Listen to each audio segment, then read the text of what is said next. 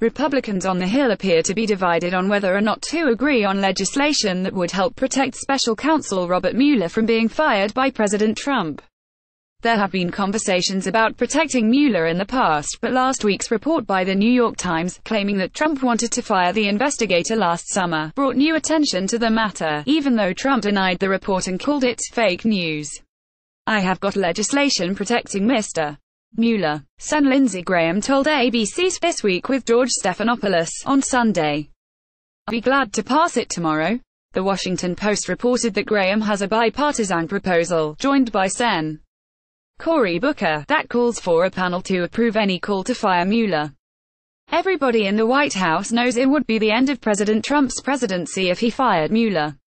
The report said House Majority Leader Kevin McCarthy, RK-Lof, turned down calls to pass such a proposal, claiming that there is no need for the safeguard.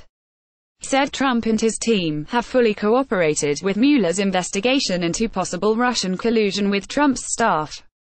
The Times reported last week that Trump ordered for Mueller's firing in June and only backed down after his White House counsel refused to carry out the instruction and threatened to resign.